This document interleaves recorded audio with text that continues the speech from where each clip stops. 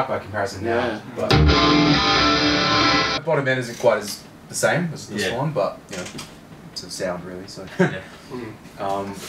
there's like once we've kind of got all the sounds, we've just go and like level match all the mics. So it's easy to tell, but yeah, sick.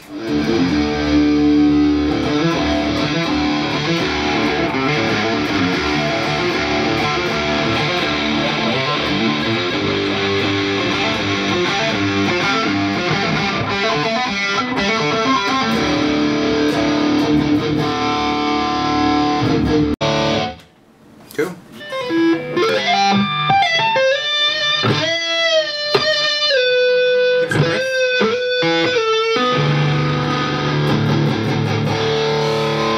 Oh, that's crunchy. That's nice. Oh, that sounds good. That's pretty woolly though. It's spongy.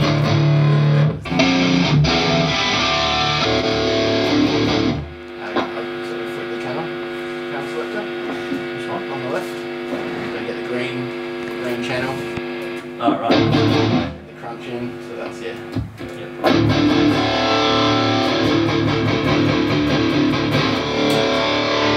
Where's the tight knob? You wind the tight knob back a bit so it's not coming.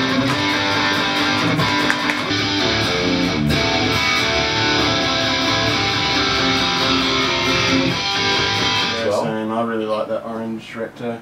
Sunny Yeti I could probably take or leave. Do you prefer the orange or the red? I like red personally, but it's very like it's gainy, but it's like I thought the bottom end was a bit out of control. And what are we looking to blend anyway? So like we. Well, I mean, you can always just like blend, as you go, kind of just. I sort of do like that, but it needs a bit more top end to me to make it usable.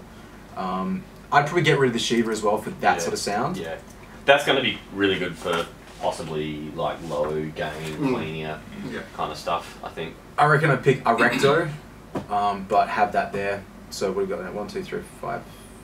It's 5 amps. I mean, that's the same amp really. So that's a starting point. Like we can basically put these up, the others up now and have a little just quickly bash out 50 on 50.